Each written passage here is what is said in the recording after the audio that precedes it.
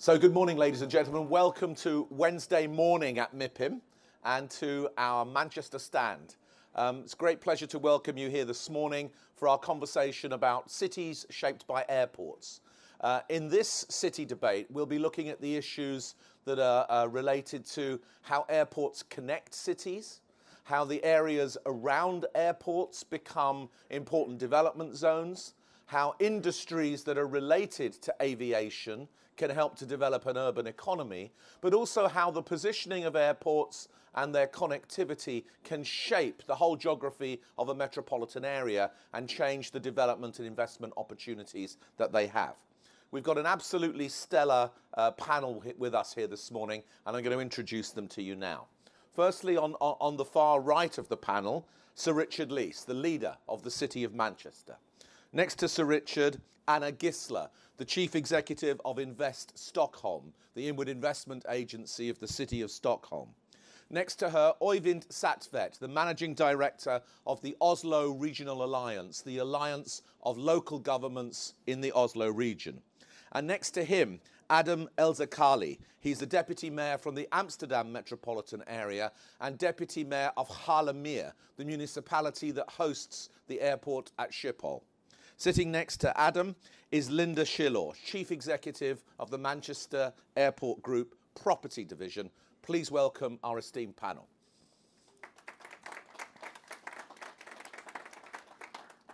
So Richard's going to begin the discussion about airports and cities, and then from there we'll introduce each of the speakers, and in the normal way we'll try to develop a debate, and I'll be inviting all of you to participate. Sir Richard. Good morning, everybody. I think, Greg, we're going to swap places tomorrow morning so that you can then describe me as being on the far left rather than on the far right, which I'll be far more comfortable with. So, so we'll bear that in mind tomorrow. I'm not going to talk about Airport City because Linda is. I'm going to talk a few comments more generally about airports. The late Peter Hall, planning professor at London School of Economics, actually from the northwest, I think. He's from Blackpool, I think, originally. Said that you needed two things to grow an economy. You needed a university and an airport. Clearly, that's a metaphor, but it's a metaphor that basically say modern economies are built around knowledge and skills. That's the university half of it, and about connectivity, the airport half of it. And increasingly, for a modern economy, for a modern city, it's about international connectivity. And clearly, for international connectivity, we are talking about air travel. There are clearly issues around air travel, around the sustainability. If you happen to live next to an airport and you have your house triple glazed, because there tends to be a little bit of noise. But as aviation grows, and we need it to grow in order to grow our economy, those issues are actually reducing rather than increasing. Planes are becoming far more fuel efficient, as much driven by the market as anything else, that in terms of reducing the cost to operators of aviation, and modern planes are getting a lot quieter as well. And I think it does mean that we can grow aviation in a sustainable way. It means for Manchester Airport, apart from its impact on the Manchester City region, it is probably the single biggest economic driver for the whole of the north of England and North Midlands. And yesterday we were talking about transport, talking about High Speed 2, talking about Northern Powerhouse Rail, that for a lot of the north of England and for a lot of the Midlands, it's not about being able to get to Manchester, it's about being able to get through Manchester and in particular to Manchester Airport. For Leeds, Bradford, Sheffield, Hull, Newcastle, Tees Valley and so on, that's the real target for them, about how they can access what is the international gateway to the whole of the north of England. The importance of aviation, I think, is very, very clear. I'm going to say one thing that is, I think, more locally related to Manchester Airport, which is it is also a generator of jobs. The airport itself probably only employs only a couple of thousand. Is not a particularly small number, but the area around Manchester Airport, the airport itself, and the area surrounding is the third biggest job generator in the whole of the Manchester city region.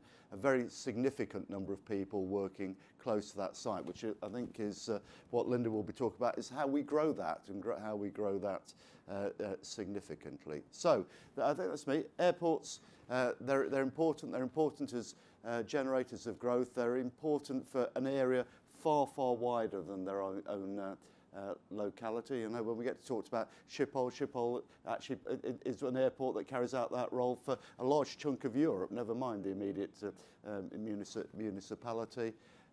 We need aviation to grow, we need international connectivity, but then we need to think about how we use that international connectivity to create wealth and to create jobs.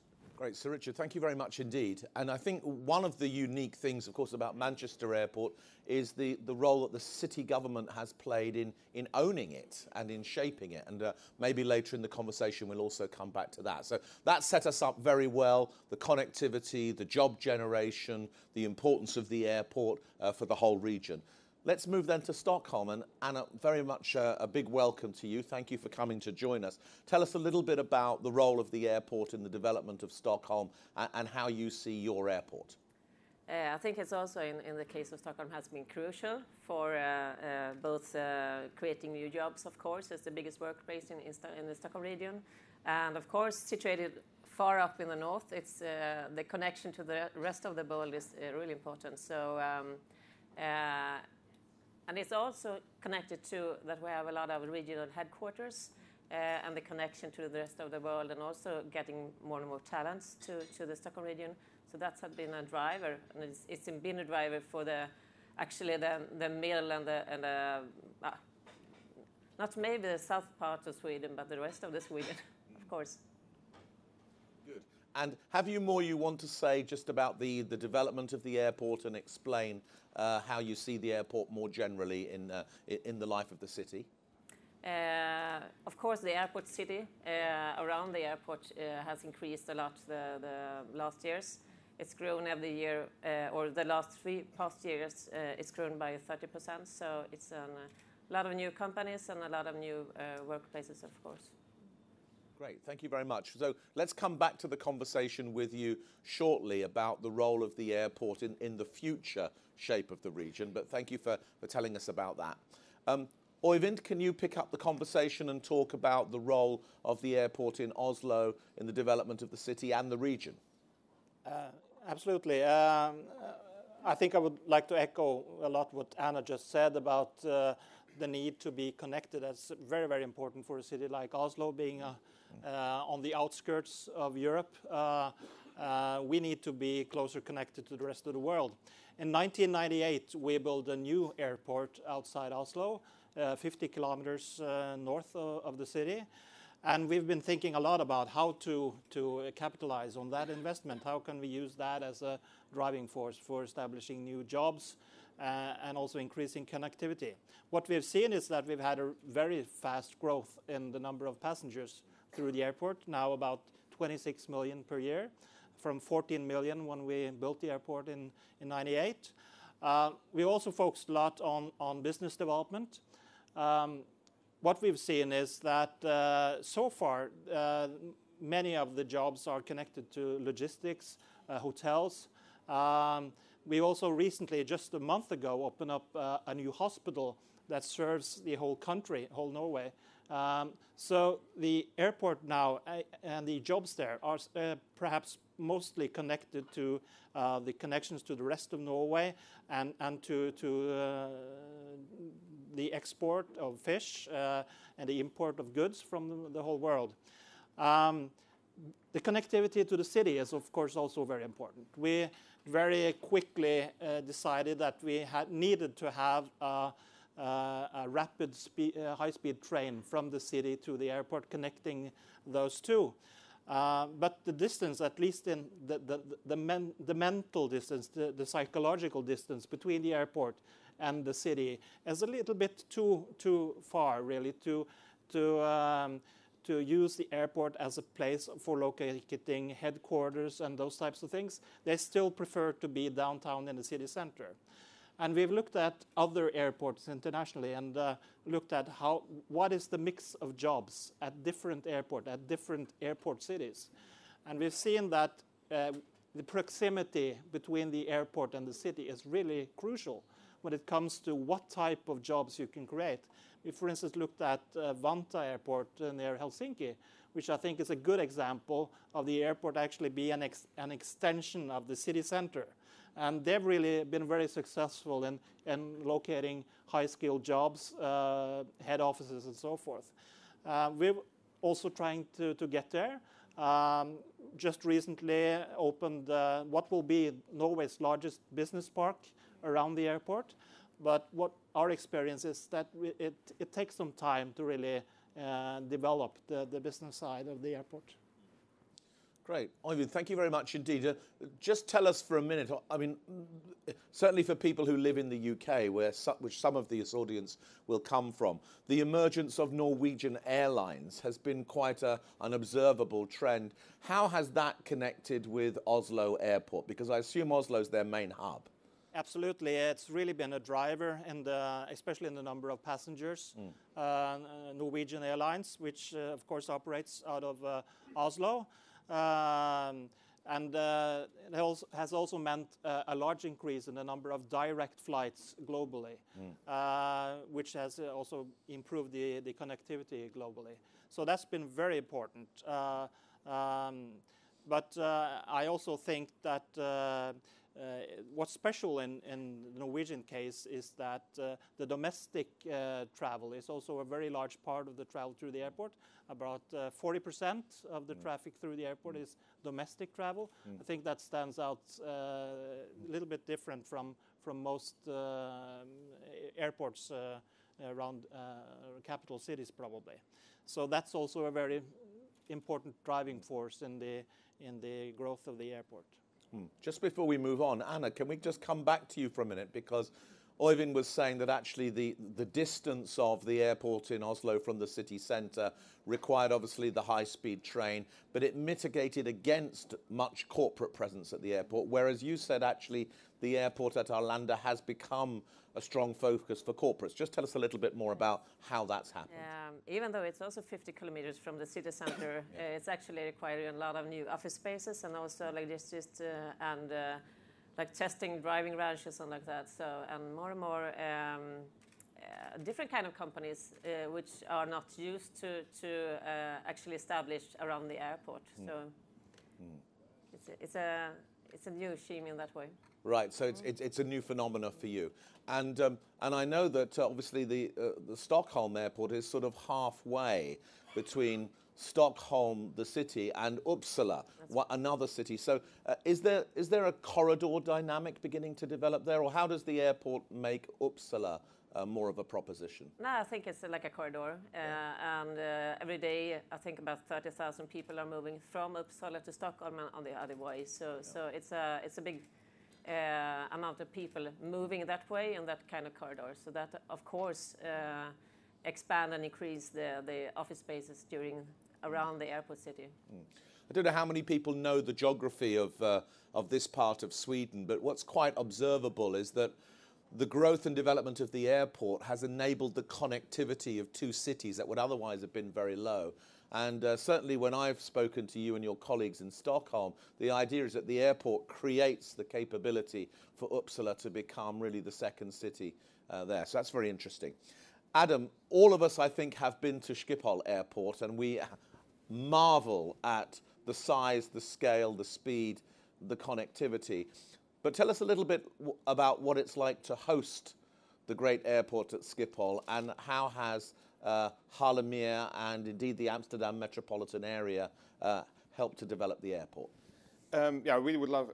I'm going to answer that question, but the title of this breakfast meeting is Cities Shaped by Airports, and it's good to know to give a good answer on that to bring you back in history over 200 years. And I have a long run, but I will not a very long run, but I really would love to tell you this story. Napoleon just left. And the new king of Holland, Willem I, came, and he was reigning the country as a king. And perhaps you know, Belgium and the Netherlands used to be one nation, and in the 1830s, the Belgians decided to proclaim their independence. So the first king of Holland, he was very upset by that. He needed something to show his might and his strength. And there was a lake near Amsterdam called the Haarlemmer Lake. And the Haarlemmer Lake they used to fish over there, and it was used by transport. But at one hand, because as you know, if you ever been into the Netherlands, there are a lot of winds, and the lake was expanding and expanding, and at one day, during a storm, the water was poking at the city gates of Amsterdam. Now at that time, the king decided, okay, we need to drain that lake. And yeah, at that time, if a king says something, it would be done. So the lake was drained. Not by windmills, as we used to have in Holland, but by the biggest steam engines ever produced. By the English, by the way. Probably in Manchester. Perhaps. Some of those steam pumping engines are still remain, but in a few years, in the 1850s, the lake was drained. And at that time, there was 180 square kilometers of new land near the city of Amsterdam. Was there. And the government at that time had no idea, no clue what to do with the new land in the heart of Holland at that time, or the Netherlands. So a lot of, perhaps you can imagine, a lot of people came to the new land. It was some sort of like a Wild West. All those farmers did everything they would love to do, because no police force, there was basically nothing. So it was completely flat. And at the beginning of the 1900s, aviation took off, so the government was looking for a spot somewhere near the city of Amsterdam where they can host airplanes. And in 1916, Schiphol Airport was founded. And perhaps you know, Schiphol is the name, and it's from the old lake. Schiphol it's on the eastern part of the lake, and because of the western winds at the eastern part of the lake, it was a lot of ships were sunk over there. So they call it the hell of ships, and therefore it's the name of Schiphol. But at that time, there was nothing. And aviation grew, the municipality grew as well. And we are here where we are here today. Basically, it grew to 500,000 flight movements and up to 70 million passengers. And what happened is the following. Aviation grew, but the municipality grew as well. And nowadays, we are at a standing point, okay. Housing is growing, business parks are growing, the airport is growing as well. And now we have a very big discussion what to do with the future. Are we able to accommodate the growth? But I totally agree, we need aviation to grow in order to maintain our economical position. We have 325 direct flight connections from Schiphol Airport to the rest of the world. That means that a lot of businesses come to the Amsterdam area, they are founding businesses, therefore there are a lot of business parks, there is a lot of economical growth and a lot of economical wealth due to the airport. And I am very confident if we are going to decrease the airport, if we're going to, let's say, for instance, cut flights or whatever, it's going to be catastrophic for the Amsterdam area and for the whole of the Netherlands. Therefore, we need to have a very good discussion. How are we able to accommodate the growth? Two ways. Growth of the airport, growth of the aviation, but also growth of the people who need to live near an airport.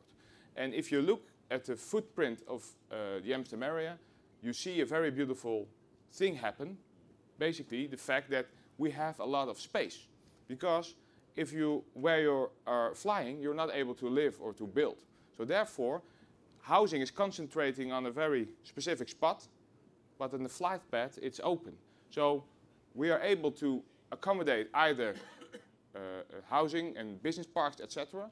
And on the other hand, we're able to accommodate an airport with quality of life. Because, of course, airplanes make noise, but we are able to accommodate the noise in that way that you're able to live there in a good and very qualitative way. Great. So are you saying that with the new aeroplanes, the quieter ones, the cleaner ones that Sir Richard was referring to, you're actually now able to accommodate both the growth of the airport and the growth of the population, you do have an equation to do that? Or are you saying it's a constant tension between those things? It always will be a tension. Yeah. But on the other hand, the new innovative things or techniques where airplanes are going to be set with, they're making less noise, they're less fuel, more fuel efficient. But on the other hand, there are also techniques to build houses who are able to adapt the noise. So we need to use those techniques in order to grow aviation and to grow make the population grow as well by building housing. Thank you very much, Adam. So one final question. How much will Schiphol grow in the next 10 years? Is that clear to you and at the City Council? Is it obvious to you what the growth requirements are? That question nowadays is the main question, not only in the municipality of Amsterdam or Haarlemmermeer, but it's the main question in the whole political. It's the political question on top of the Netherlands by itself. So the government is tries to deal with that question as well. In my opinion, that's my opinion, we need to accommodate growth, and we are able to accommodate the growth. But there are some voices who are saying 500,000 flight movements is more than enough. Right. Okay. Thank you very much. That sets the scene up very well. Ladies and gents, by the way, to let you know, there are plenty of seats near the front, not only in the famous front row here. We also have a lot there. So we want you to be comfortable. If you'd like to come and take a seat, you're really welcome to do so. Now, Linda, the story of Airport City is one that has been told, and many people in the UK have marvelled at the pace, the scale, the ambition of the growth of Manchester Airport. Firstly, tell us all about that, but tell us what you think is needed to, go further and indeed increase the impact of the developments around the airport. Okay, so my day job is probably developing, I think, one of the best sites in the UK. We're in immediate proximity to an airport that is actually only between 10 and 15 minutes away from the centre of Manchester by train. So connectivity for us in terms of place and location is absolutely fantastic. And if you add that to the fact that Manchester is the 15th best connected airport in the world in terms of the routes that we serve and the point-to-point destinations that we fly to, it actually starts to present quite a unique dynamic when you're developing on the scale that we're developing on. So two things to bear in mind. One thing is, while I'm bringing forward this major development immediately adjacent to the airport, the group itself is investing $1 billion over the next decade to future-proof our airport and actually renew facilities. So we're carrying about 27 million passengers a year, but we've actually got capacity to carry 55. And in order to do that, you've got two major infrastructure projects going alongside each other right now, which is why, if you come to Manchester, you'll see airport, you'll see cranes everywhere. My project is effectively to build 5 million square feet of space. Strategy was conceived just over 5 years ago, and we started with a combination of, initially with logistics.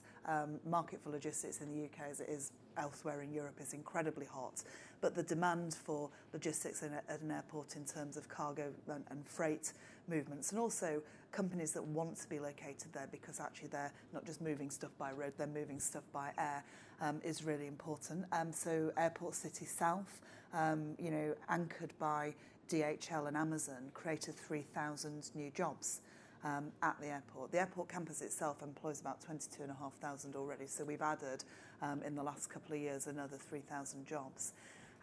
That will continue to be developed out, 1.2 million square feet in total over the next couple of years. But we've really turned our attention to Airport City North, which is a much harder challenge, actually. I mean, just listening to sort of what some of the other panellists have said, because this is about actually creating a new commercial district on the edge of the city. So actually, that is what we're building. We're building a new commercial district. And the overall ambition is actually that's going to add another 8,000 to 10,000 jobs. Now, it's always slower when you're developing sort of offices than it is developing sheds.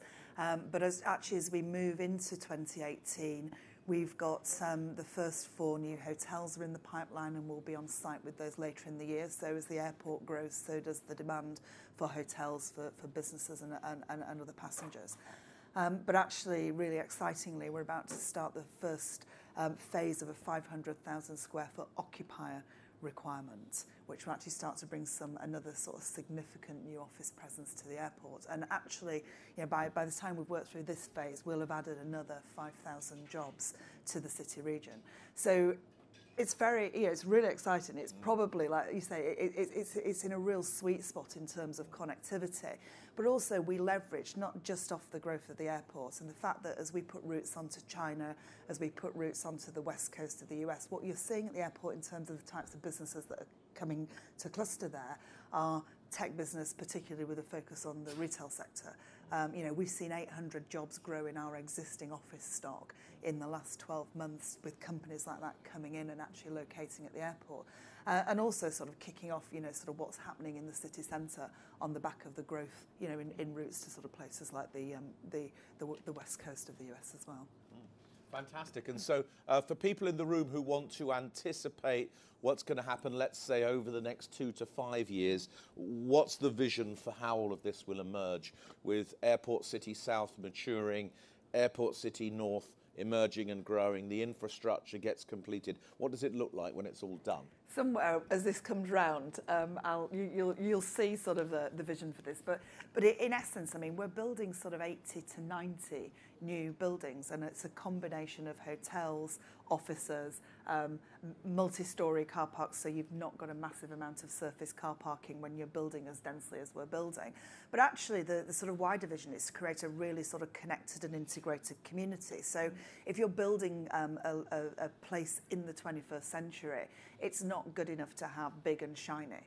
You have to have a way of actually making sure that the people that occupy those places that come to work here have a great experience. So a focus on well-being, a focus on health, a focus on connecting those communities to each other. But also, I'm building on the southern edge of the city. I'm building alongside what was historically one of the most deprived parts of the city, and actually making sure that we're permeable to that local population, that jobs that we create are open to them, and that actually from an access and connectivity perspective that works. So the vision is much more than just throwing up sort of 90 new offices and hotels and the amenity. It's actually about creating a proper place, a place where people actually want to come and work, because I spent 20 years of my career client side searching locations for businesses that I work for to actually sort of locate. And I can tell you now, it's about the location, it's about the access to skills and talent.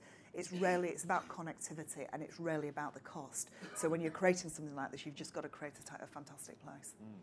Fantastic, Linda. Thank you very much. It's really inspiring. Adam, before we go to ask questions from the audience, I mean, you have experience at Schiphol of seeking to develop a kind of airport city with Zuidas and all the developments around there with the offices and the residential developments. Have there been any particular lessons from that experience that you think are relevant to share? In my opinion, you always try and need to find the ecosystem which works. In my opinion, an airport city is far more than just a runway, a terminal building and some office spaces.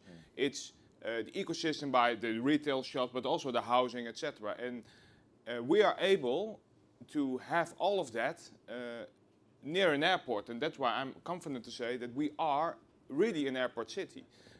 We are able to live with an airport, and the airport is able to live with the local community. So if you are trying to expand, please keep an eye on that the ecosystem still will work after that, and not that you're only building office buildings or only building houses or only building retail shops or whatever, but try to get the best ecosystem working with the airport and all the other functions combined. I mean, that's very helpful, and that sounds like exactly what you're doing, Linda. And you said very clearly a few minutes ago that the development around the airport is connected to the city centre. I'm assuming there's been quite a lot of thought about what goes where, what needs to be in the city centre, what needs to be at the airport. Are there any sort of obvious choices that have to be made about which businesses locate in which place? I mean, again, from my experience, to be honest, the occupier generally always chooses. So actually, occupiers tend to choose the place that gives them the best access to the talent pool. I think when you're talking about a distance of 10 to 15 minutes, it can be either or, but equally what you're seeing is, in Manchester as well as in many other cities, is you're actually seeing businesses starting to cluster. So there will be logic, you know, in terms of the proximity to the universities will drive certain business to locate there. Proximity to our existing business financial services sort of district in the city will drive certain businesses to be there. What you find at the airport is you do have a mix of the above. So, you know, there are a bank space there, for example, because it's an international bank. The retailers that I've been talking about that are coming in are actually international retailers. So they may well be Northwest businesses, but actually, you know, they are global in terms of their day-to-day business. We've got quite a number of US firms that are based actually at the airport today, and that's all about export and import. But actually also we provide accommodation for airlines, for many of the services companies that support, you know, the aviation sort of sector itself. So I think, you know, the way businesses cluster today, you know, there's a number of dynamics going on in cities that mean that actually, you know, some of the more traditional sort of models we've been used to in the last 100 years probably won't apply as you go forward into, you know, this 100 years. Yes, that old division of labour has kind of gone. And as you say, the client chooses. So you could more or less see a similar profile of businesses. It will just, I think you said very clearly, it's about access to the talent pool. That's the key thing for the businesses. And actually proximity to, you know, if you look at a modern workforce today, it's the proximity to a variety of places to live. You know, so again, if you think about being only 15 minutes from the centre of the city, you can live in an apartment in the centre of the city, or you can live in South Manchester, you know, or Cheshire.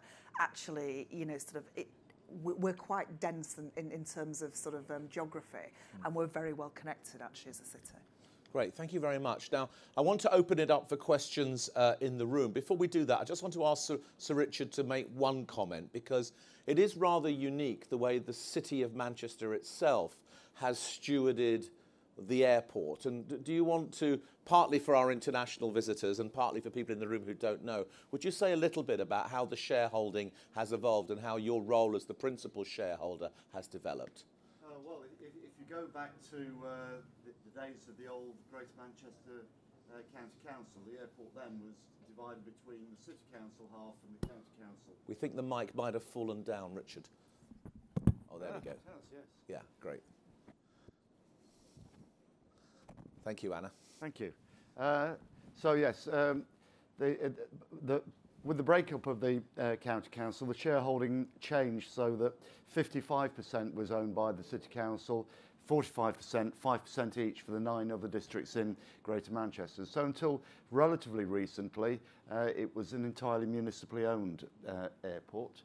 And about 5 years ago, I'm not going to go through how the governance changed over time, but probably a little bit longer than 5 years ago, we tried to buy Gatwick Airport, and we were just pipped at the post for Gatwick Airport. But so a little bit later, we thought we'd buy Stansted Airport instead. It's a very, very simple business model, really. You buy a really badly run asset, run it well, and it will do well. And Stansted was really badly run. But in order to do that, we looked at the best way of doing that, and decided we wanted an equity partner. In order to do that, we brought in an infrastructure fund, IFM, as our equity partner, and the shareholding changed. So now it goes in 31st. So the City Council owns 11/31, IFM own 11/31, and the other 9 districts own 1/31 each. There is a reason why it ends up as 31st, but I won't go into that either. But in terms of voting shares, it's a deadlock company. The City Council have 50% of the voting shares. IFM have the other 50% of the voting shares. So it basically operates on a consensus model between the two shareholders. Since that came into operation, Stansted, which was actually declining at the time we bought it, is now up to around about 26 million passengers. It's just behind. Manchester has been growing very, very rapidly. As Linda said, Manchester Airport itself has gone up very rapidly over the past 5 years to 27 million passengers and is still expanding very, very rapidly. I think one of the strengths of Manchester Airport and its expansion is a lot of that expansion has been global long-haul routes. And actually, in terms of the economic impact, those direct flights via the Middle East, they've got 8 flights a day into the various parts of the Emirates with onward connectivity, the direct flights to Hong Kong, Beijing, Singapore, all of that, and the United States routes is what drives the economy forward. But certainly, the importance of the City Council ownership has been is that, yes, we want it to be economically successful in its own right. We quite like getting a dividend from the airport, but it's also equally important to us that the airport grows as a driver of economic growth. So part of the strategy has always been, how does Manchester Airport operate as a driver, not just for the City of Manchester, but for the whole of the north of England? Richard, thank you very much. I mean, it's a real heroic story. In the British context, where nearly all airports were privatised, the idea that a city government would remain the majority shareholder in an airport and would use it in this kind of way is really very fascinating, and I think has told a different and shined a light on how to run airports. Well, it's a bit cleverer than that, actually, because the government can't privatise Manchester Airport anymore because we've done it. Yes. So what we've been able to do is to, in legal sense, is privatise the airport but still retain 50% control. Very clever.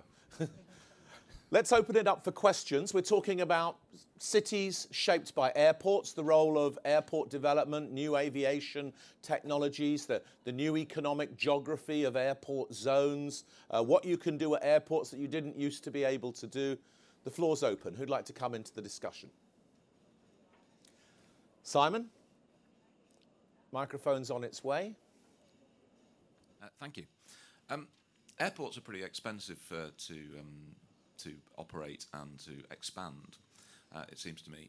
And with the amount of growth that we're getting in airport passenger numbers, I wonder whether the panel can comment on whether or not airports can really keep up with that demand and still continue to offer the customer experience that we need to ensure that we attract people to our cities. It's hugely expensive, it seems to me, to maintain and grow the infrastructure and everything that goes with it. How do we make it all pay?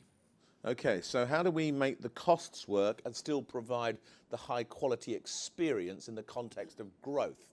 Interesting question. Let's see if there are other questions in the room before we get the panel to comment on that. We'd like to take a few if we can at this point. So we've got 1, 2. Thank you. It's Sebastian Tibbenham from Pegasus Group. It's for Richard and Linda, really, in relation to HS2 and the airport station there. Obviously, probably most of us have experienced the connectivity between Schiphol and its airport, and the current airport train station is well connected as well, but the HS2 station preferred location is some distance away, and I just wonder if there was any further thoughts on connectivity between the two. Great, that's a very clear question. Thank you very much. HS2 is High Speed 2. It's a new railway line in England to begin with that goes London, Birmingham, Manchester and Leeds, and it will connect the airport. Alistair. Morning, Greg. Morning to the panel. Alistair Morrison from the Invest Glasgow team. We heard from Richard about the importance of ownership, but to the 3 panel members that are not from Manchester, can I ask them how important as a factor ownership of the airport is in terms of its growth and its relationship with the municipal authorities? Yeah, so how do the owners of Stockholm, Oslo and Schiphol interact with the municipal entities? What's the nature of the partnership? How does that work? Very useful for us to know. Who else wants to come in? Okay, well, let's pick up those 3 questions. So there's a specific question to Richard and Linda about HS2, and then these 2 more general questions about can airports keep up with the growth, the cost, and the quality of the experience, and then what about the relationship with the municipal entities? So maybe we'll ask our guests to start first. So, Anna, would you like to begin? Yes, of course.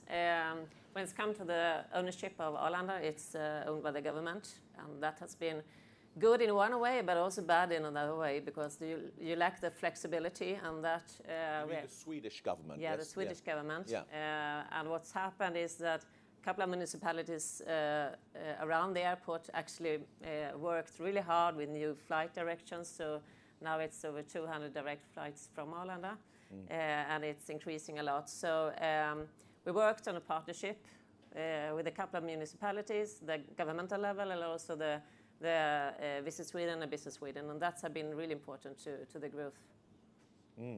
Very good. And these municipalities, I guess, are part of your Stockholm Business Alliance. That's right. So just tell us a little bit about that, because this is the way you bring all of the municipalities onto the economic development agenda for the region. That's right. Here in MIPIM, we have 55 municipalities who are invited to our partnership. It's 5 year a row, and we work with inward investment, business facilitation, and also marketing, of course. So that's one way to connect also with the airport issue.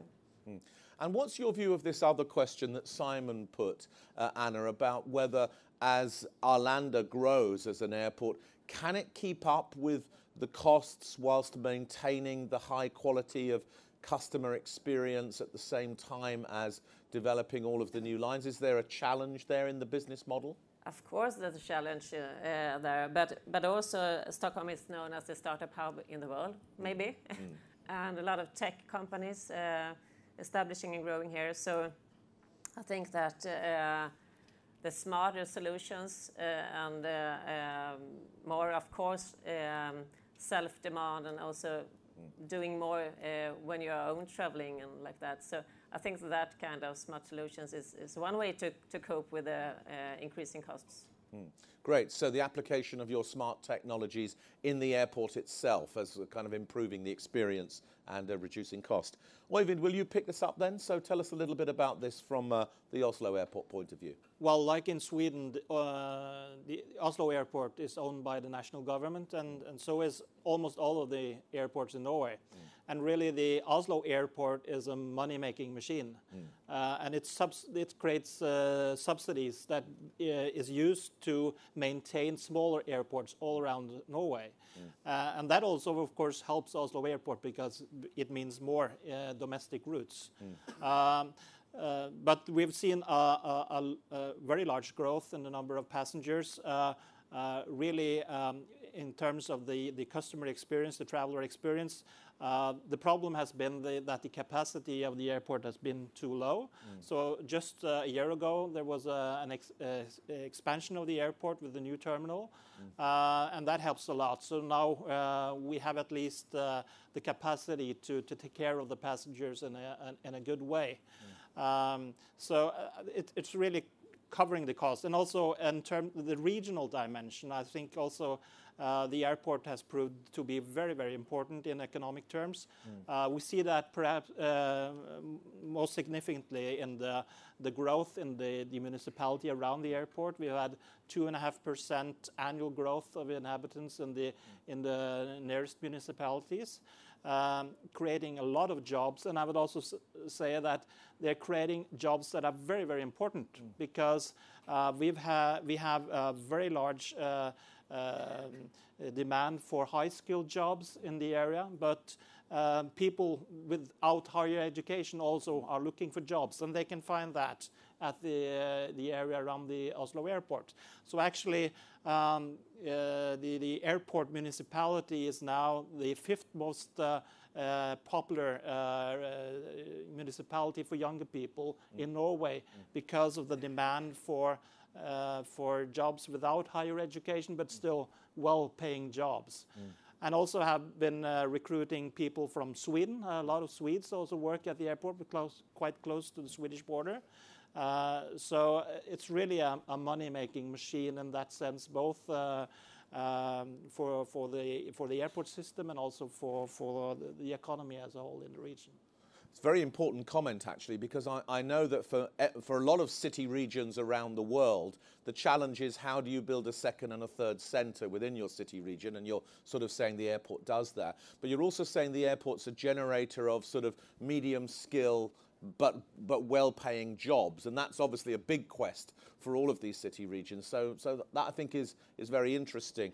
I know that you've had some challenges in Oslo getting the national government to understand that the capital city is important for the rest of the country. It sounds like the airport operates as a kind of metaphor for that. Is that right? Yeah, but the airport really understands, the airport authorities really understands the connection between the capital city and the rest of the country.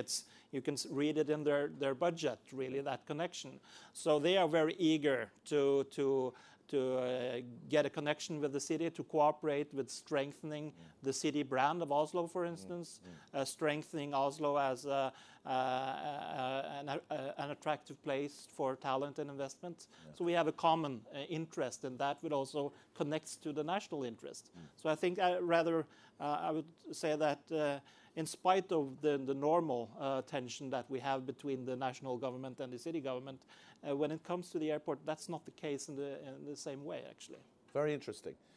Adam, will you pick up the theme? Can Schiphol adopt all of this growth and still maintain the right quality experience and still be affordable? And how does the ownership interact with you at the city?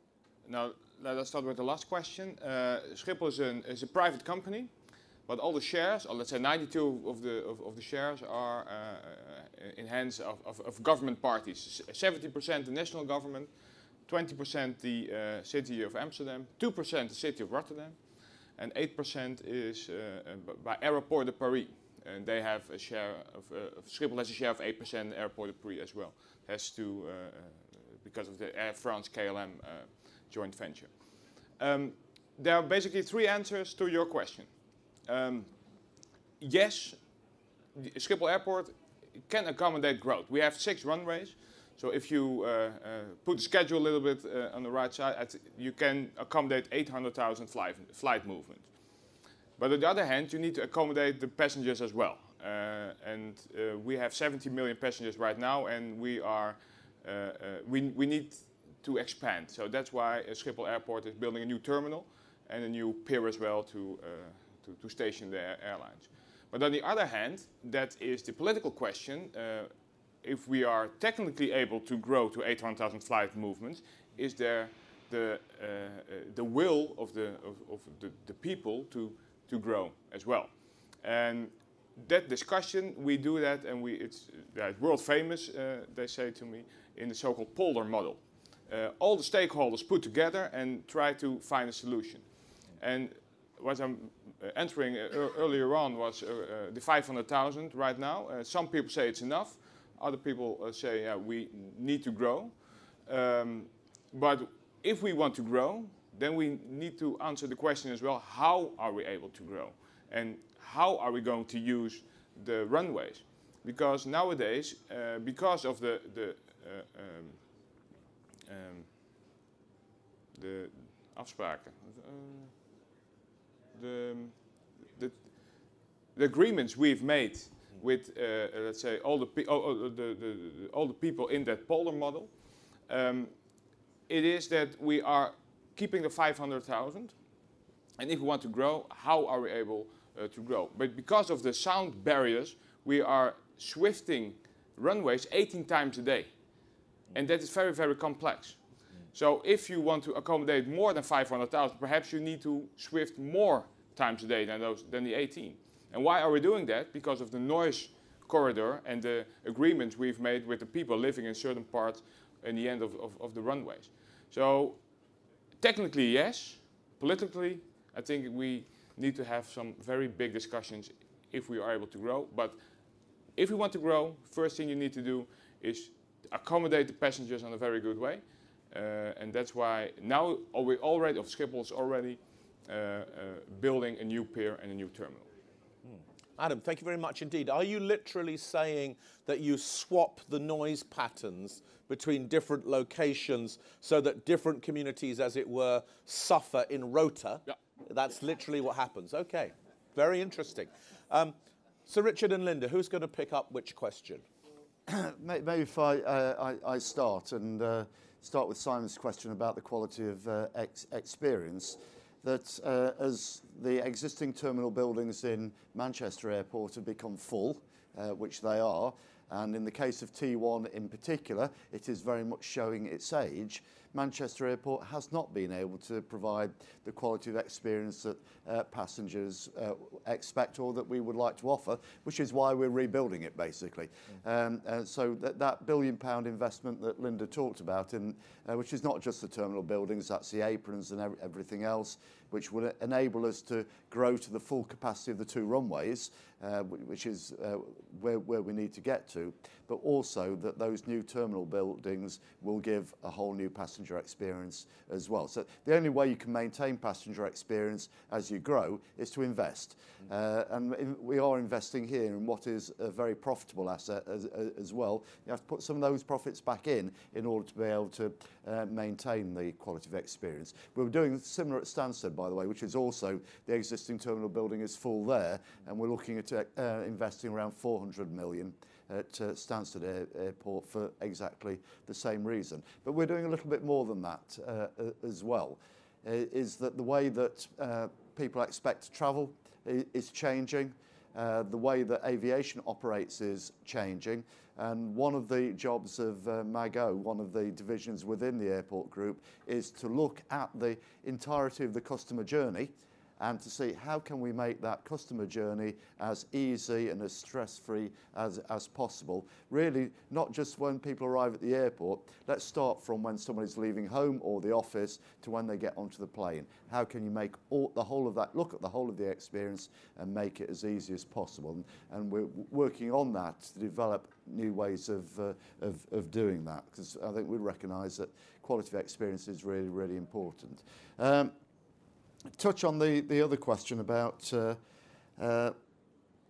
connectivity between High Speed 2 station, the Northern Powerhouse Rail station and the airport. Yeah, the intention is that it's going to be the other side of the airfield from the terminal buildings. So we are going to have to develop various forms of transit between that station and the airport terminal. That will include light rail. The Metrolink will be extended, so the original loop that was intended to go on Metrolink will be built, and that will only be clearly one stop between the station and the terminal buildings. We'll probably have to look at other forms of transit to the terminal buildings as well, which clearly we've got time to do because it's not going to arrive until 2033, so we've got a bit of time to think about that. Great, thank you very much, Sir Richard. Linda? I suppose just a couple of other observations, really. You know, sort of, we've talked about the importance, and some of the other panellists have, of airports in terms of the contribution to the local economy. And Manchester Airport in particular, you know, is vital for the whole of the north economy. If we invest in the airport, which we need to do, as Richard said, because actually as it grows, it's not, you know, you need to make sure that airlines want to come there, that passengers want to come there. We carry 60% of business travellers from the north come through our airport. So actually it's really important that we continue to invest, because that actually brings airlines in and actually supports inward investment into not just our city but the whole of the region. From a rail perspective, investing in particular Northern Powerhouse Rail brings 10 million people into the catchment of Manchester Airport, and actually statistically the growth of Manchester Airport to 55 million is something like six times the benefit to the north region than actually another runway at Heathrow or another runway at Gatwick. So for the whole of our northern economy, and as part of, you know, the wider industrial strategy of the UK, continuing to invest in the airport, continue to invest in surface access and transport links, you know, so it's actually pretty fundamental to support the growth and actually to support inward investment, to support the real estate as well as many other sectors. Great. Go on. I would say, in terms of Northern Powerhouse Rail in particular, just I think appreciating the difference it will make to Manchester Airport and the places served by Manchester Airport. The most obvious example is that Northern Powerhouse Rail will give Liverpool to Manchester Airport 20 minutes. It will be as easy to get to Manchester Airport from Liverpool as it would be from Manchester city centre. Leeds will be 35 minutes. The transformation of access will be absolutely phenomenal through that. Fantastic. We're coming sort of to the end. I've got a couple more questions, but just want to see if anyone else in the room is waiting to ask before we get into that. Anybody else with a question? Yes, sir. If we can get the microphone here, please, Richard, that would be great. And I'll add my questions into this one as well. Anybody else waiting as well? Yes, sir. Hi, Professor Craybanks, Manchester Metropolitan University. So really see the exciting expansion, and it opens up international markets for our students. You know, it's a big area we want to grow. Just an observation, really, as we grow the airport, what about the environmental impacts and how we're going to deal with that, really, especially with our waste contract going down the pan at the moment? Great. So as the airports grow, what's the environmental effect? We'll ask everyone to comment on that. Let me ask you also two other questions for a quick comment.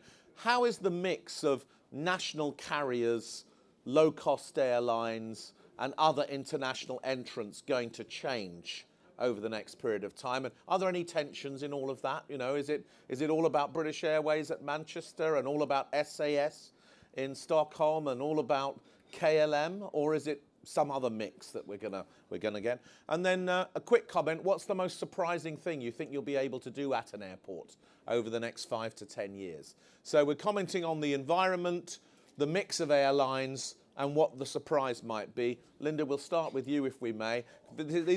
These are quick comments just to get us to 10 o'clock. I think from an environmental perspective, really simply, anybody that's actually sort of running an airport or any city region that actually has a major airport within it is hugely focused on it. And it's a number of dimensions, whether it is sort of general pollution, noise pollution, sort of and all that goes, traffic, sort of all that goes, and congestion, all that goes around an airport.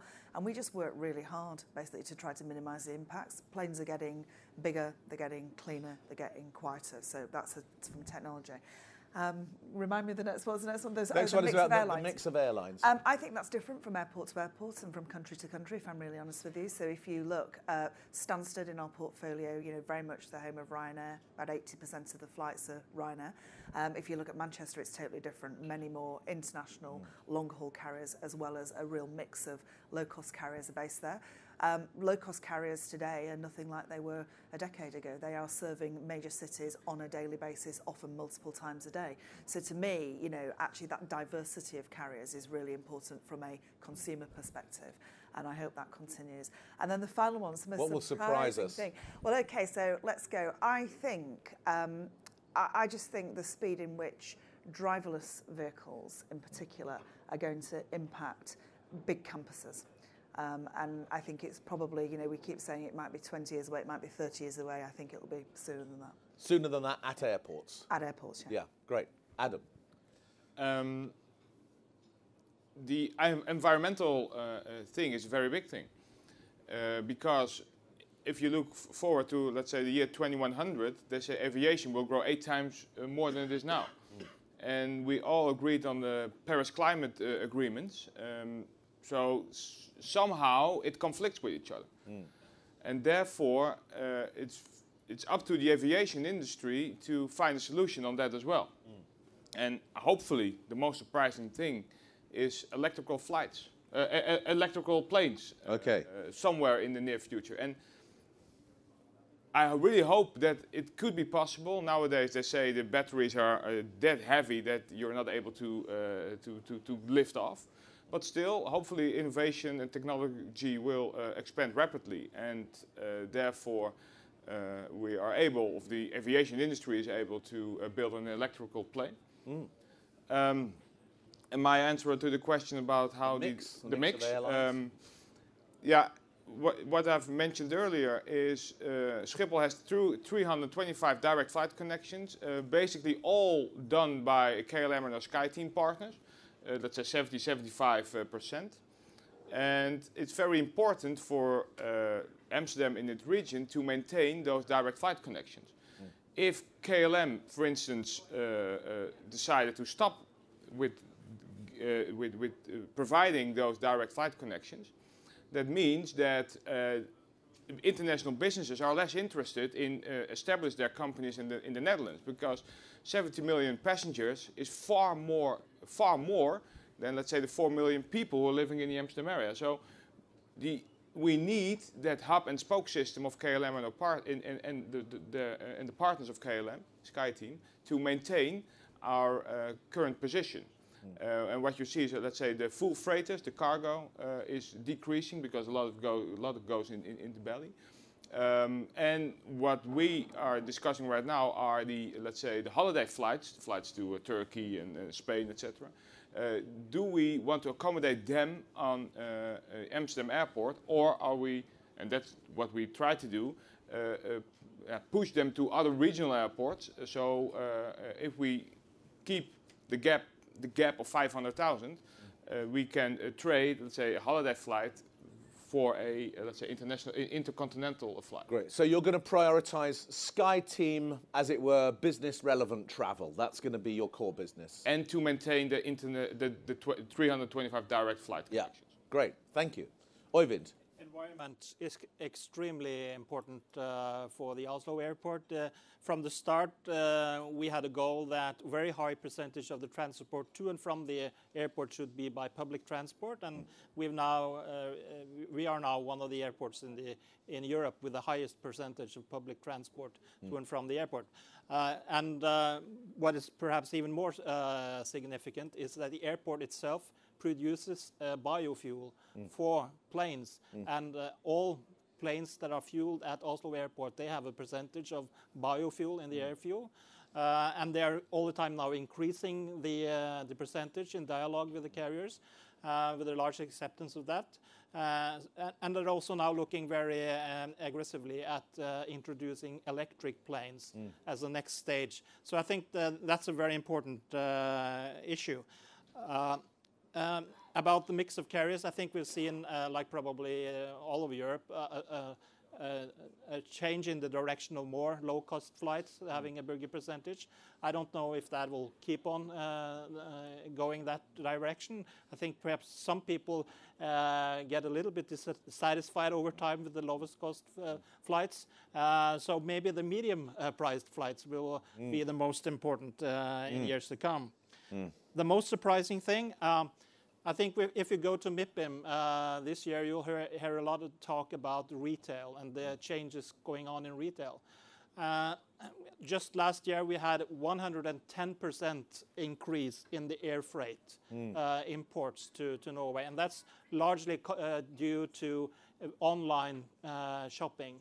And I think the airport's role in shopping and retail should not be underestimated. And I think we've seen a lot of growth already, but I think that change will continue in the years to come. So really for air freight, just on time deliveries, I think the airports will be even more important than they are now. Great. So air freights, retail logistics, a key growth area. Thank you very much. Anna. Yes. The sustainability work in Arlanda has been important for many years. Arlanda was one of the first airports triple ranked for their sustainability work. And of course, as the same way in Oslo, they are producing biofuels, but it's a little bit too expensive today, so hopefully the government will do something about it. SAS have been doing greening flights for many years at Arlanda. When it comes to the development between the mix? Yeah, the mix. Even though we have the regional headquarters of SAS in Stockholm, we actually don't see SAS as our national carrier.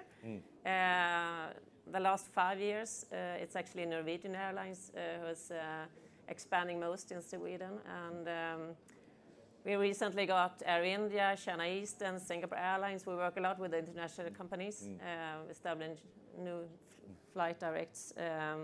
So I think that what Norwegian actually has done in Stockholm and on other cities also is that they forced more historical companies to fly from point to point and not via a hub. So that's a new kind of way to work with air directions. And if you come to Arlanda and the airport city in 5 years, I think you see a soccer arena. A what? A soccer arena. A soccer, arena. Okay, Yes. soccer stadium, Yes. right, okay. Yeah. I think that one way is to have people staying at the airport and in the airport city for a long time, and the soccer arena can be one of those things. Great. Which team will play there? Our national team, maybe. And okay. other national teams from other countries, maybe. Great, okay, Training. so could be England versus Sweden at Stockholm Airport. Yeah. Right, okay, great. Sir Richard. Well, maybe City Football Group will have a team there as well. But,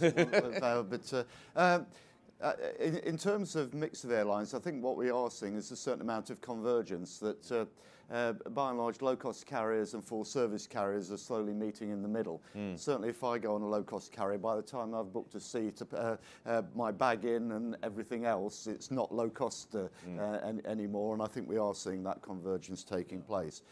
In terms of the environmental issues, I think I'm glad that ground transport was raised, because I think we've talked about the impact of airlines and aviation itself, but there really is a big issue about how people get to and from airports, and it's particularly the case for Manchester Airport, because it is an airport in the city rather than outside the city, and effectively public transport, clean transport to the airport is going to become increasingly important as the airport grows. In terms of what we might see, and I'm not sure about 5 years, but certainly anybody who goes to a UK airport at the moment is met almost immediately by government's austerity measures, because you have to queue for passport control because they don't employ enough staff anymore. At some point, we won't be doing that at all. We will just be walking through the airport. We'll be using facial recognition or other techniques. You won't have to stop at all. It will just be straight through. Thank you very much, Sir Richard. So, ladies and gents, let's go have a quick vote on this. We're going to think about the most surprising thing you might do in an airport in the next 5 years. On the one hand, you might use an autonomous vehicle to get around the airport. You might fly in a fully electric plane. You might see the Swedish national team or any other national team playing at a football stadium there. You might see a huge growth in retail freight, or you might have no queues because everything will be digitally enabled. Who thinks it will be the autonomous vehicle? Okay. Who thinks it'll be the electric plane? Who thinks the football match? Ah, what a shame. Who thinks it will be the massive growth of retail freight? Who thinks it'll be the queueless system? Oh, Richard, I think you've won it there with the queueless system. Ladies and gentlemen, a great pleasure. Home audience. Yes, a home audience. They know how to vote in Manchester. Yeah. Let's say thank you very much to everyone for participating in this debate. Sir Richard Leese, Linda Schiller, Anna Gisler, Oyvind Satvet, Adam Elzakalai. Thank you all very much indeed.